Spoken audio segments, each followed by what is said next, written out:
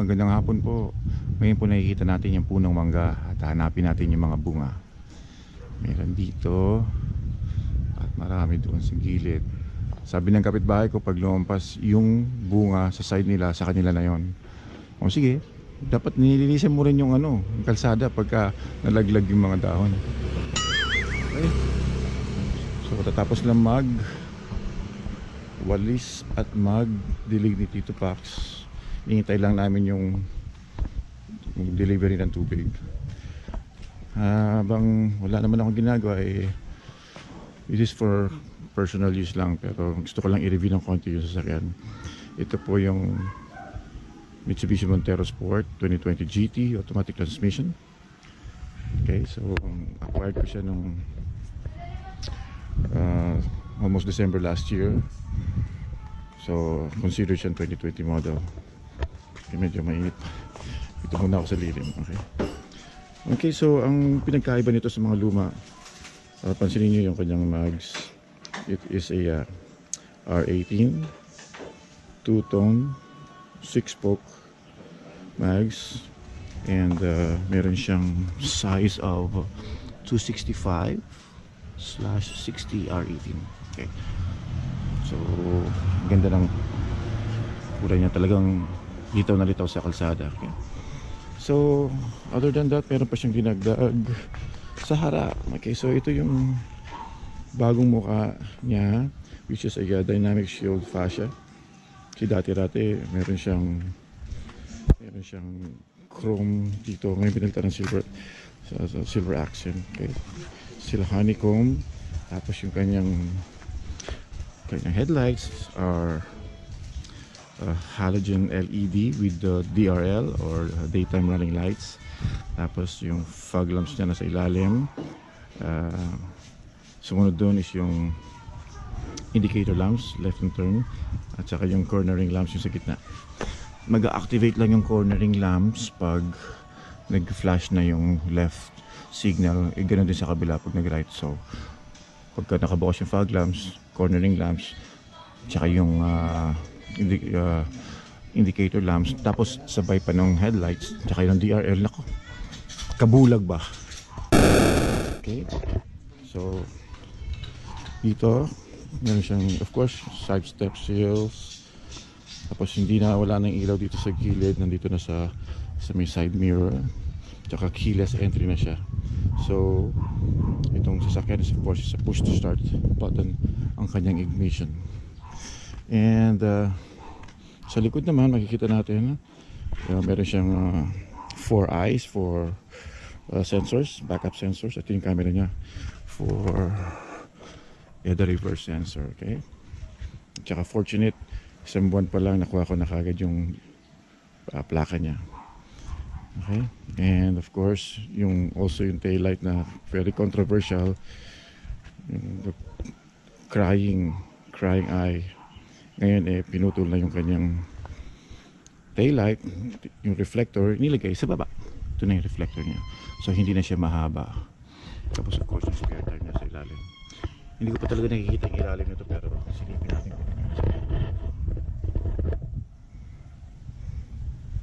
Okay, speaking of ilalim, ito kasing sasakyan has a okay, yung sasakyan meron siyang tailgate automatic, power tailgate automatic. Sorry, nabubulol ako dun. Okay, so ganito yon. There are 3 ways to operate it. One is through the remote key, and of course isa sa dito. Okay, at saka yung kakadusting ko lang kasi medyo malupi pa konti. Muna ng isang araw okay, tapos dito yung control niya. Okay, ito yung, you can choose to size it up. Masyado mataas, pwede mo siyang baba, tapos i-lock mo. And of course ito yung close niya. And another way to operate this is to kick it on the button. Okay, on both sides, left and right. Huwag niyong igaganon sa ilalim, i-kick nyo lang dito sa bundang, dito sa corner, and automatic na siyang angat. So don't struggle to find for the sensor. It's very simple. Nasa corner lang siya, both left and right, at pakita mo lang yung paa mo doon and it will already activate. Okay, so ito yung kanyang tank, which carries 68 liters of Euro 4 clean diesel. And kabila naman, ito na yung button to lock the entire car without using any key. Okay, good. Alright, so mamaya ilalagay ko yung specs nito kasi hindi ko pa matandaan yung iba. Alright, so tingin tayo sa loob ko ano meron. Kasi na natin, tuloy na natin sa loob.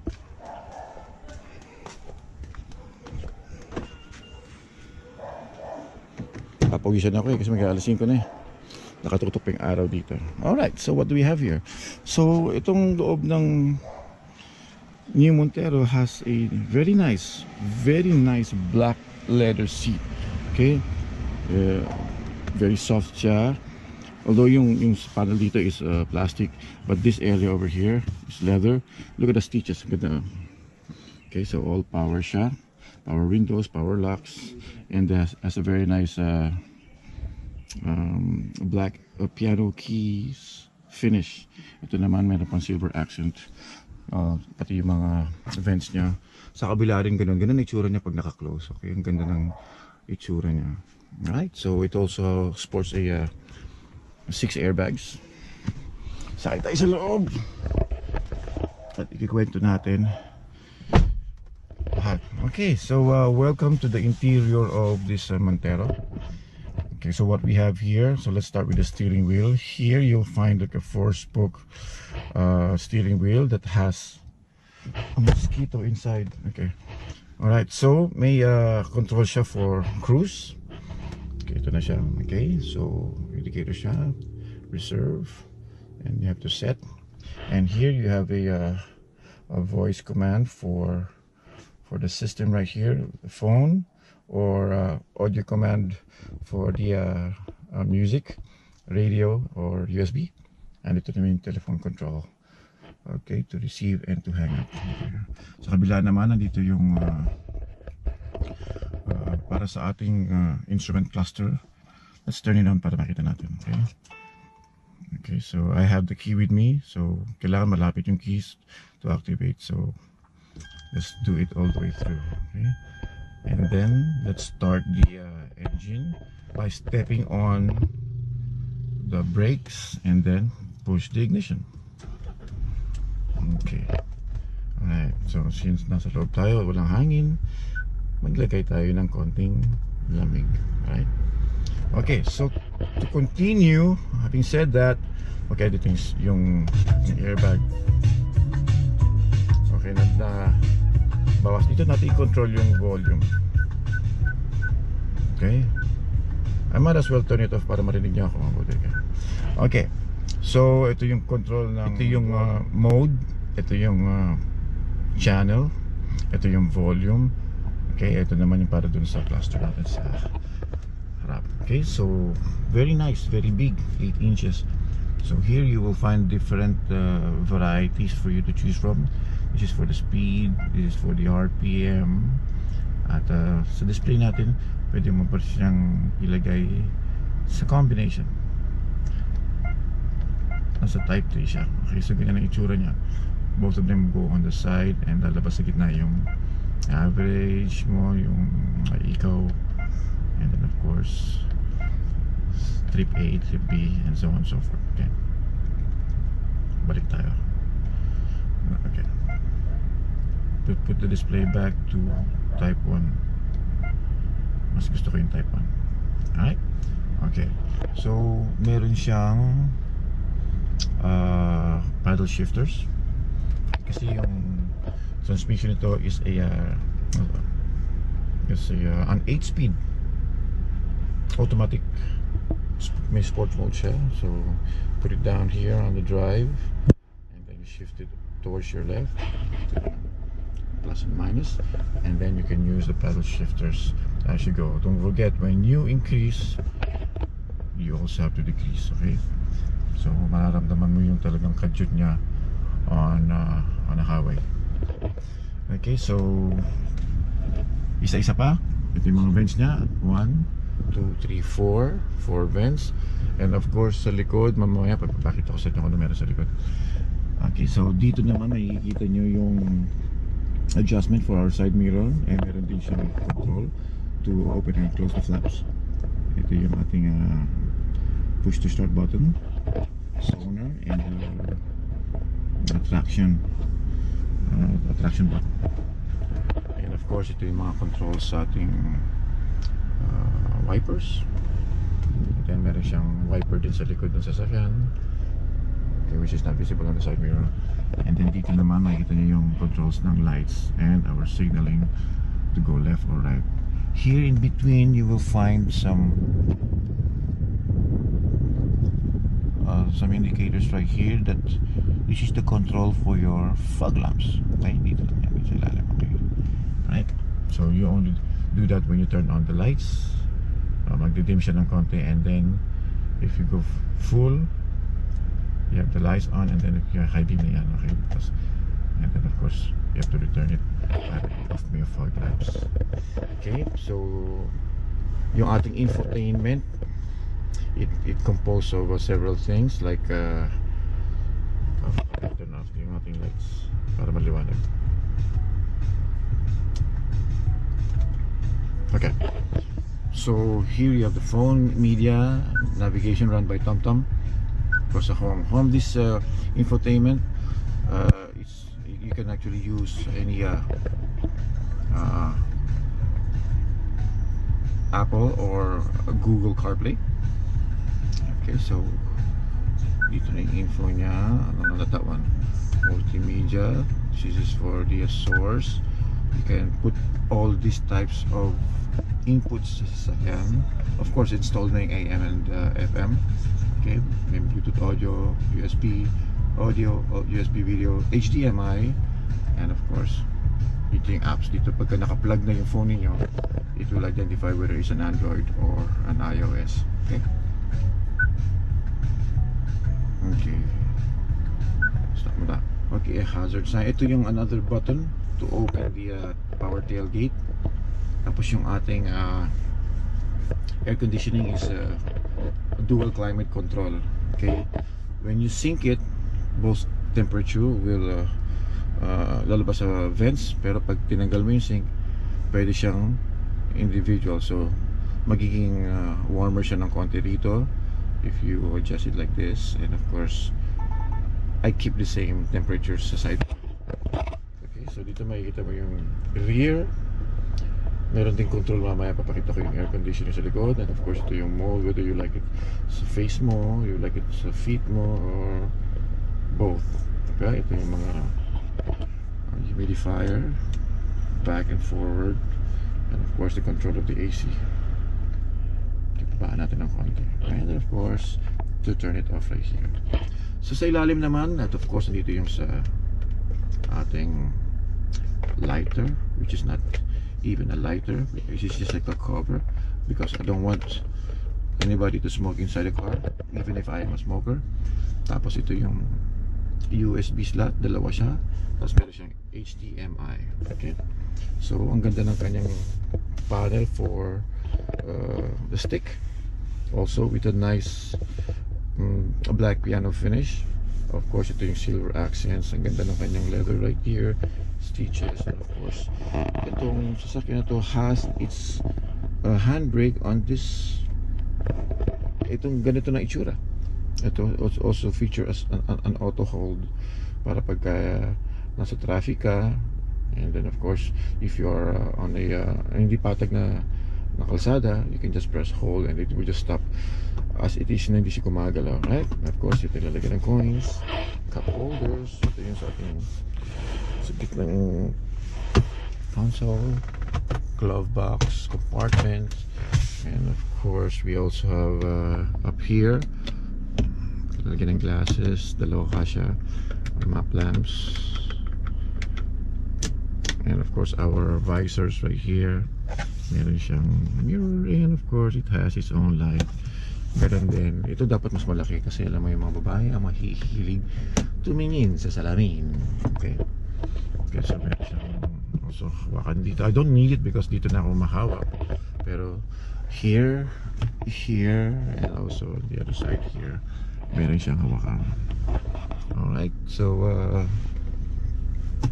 ang seat niya has control automatic. You can adjust it forward and backwards, and automatic siya. And of course also the tilting of the back seat. Okay, speaking of tilts, ang kanyang manibela, you can tilt it or telescopic. Okay, so na lagay ko na siya sa desired place ko. Looking here sa ilalim naman, makikita nyo yung sa hindi ko makikita madilim. Anyway, sa gas tank cover, at saka dito sa bandang side na to, makikita mo yung para sa food. Okay, meron din siyang compartment dito, may masukan sa kabila. Okay, and meron ko pang pwedeng itago. Like for me, I put all my little coins on the bottom kasi ayoko makita yung mga coins dito. Medyo untidy. And I am using a noodle matting kasi pag noodle matting hindi mo siya masyadong makita madumi. All you have to do, all it does is collect all the dust, the grains, the soil, and the sand, and of course later on mo na pwedeng tagtagin, right? Okay, so I think I have to turn this off. Let's turn this off first and we'll go to the second row.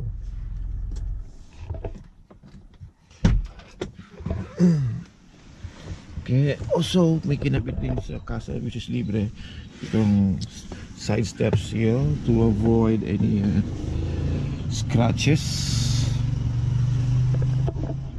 Ito naman tayo sa likod. Okay, so of course ang space niya is fine. Okay, ito ang adjustment niya, it can go all the way through here, pero kailangan natin ayusin. Tanggalin mo natin to. Ito yung kanyang armrest which has this retractable cup holders. May isofix siya sa mga bata. Dito pwede mo lagay yung mga carriage nila, yung booster seats nila. Of course when you tilt this one forward, it goes all the way through. Okay, kasi nga lang, ayan, ginawa ko kasi kanina is finold ko yung sa likod para may space talaga ng baggages. Okay, so ito po ang itsura niya when you fold. And of course meron pa siyang sa likod na 2 more seats for a total of 7 seats comfortably masasakay dito sa sasakyan. Okay, alright, so meron siyang mga extra adapters right here, cup holders, and let's put this thing back. Okay, so in addition to this one, meron po siyang sakan of an AC 220 volts 150 watts and 2 more USBs right here. Okay, alright, so medyo natin papalik.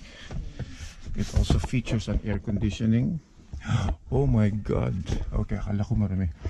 Okay, so may sarili siyang control. 1, 2, 3, 4 additional air vents para hindi na nagsasabi sa harap na laksan yung aircon kasi may sarili silang aircon dito sa likod. Okay, so far wala na akong ibang pwede pa. Malagyan pa ng extra na compartment to put your drinks, your phone, your tissue or anything, but make sure you don't leave any trash here because ako ang naglilinis ng sasakyan. Alright, so oops.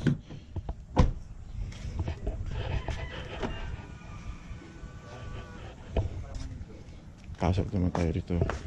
Okay na yung 3-in-1 coffee? Okay. Water revival. Yan, katatapos sila magdilig. Ito si Tito Pax. Mami ko walang katapos ng Candy Crush.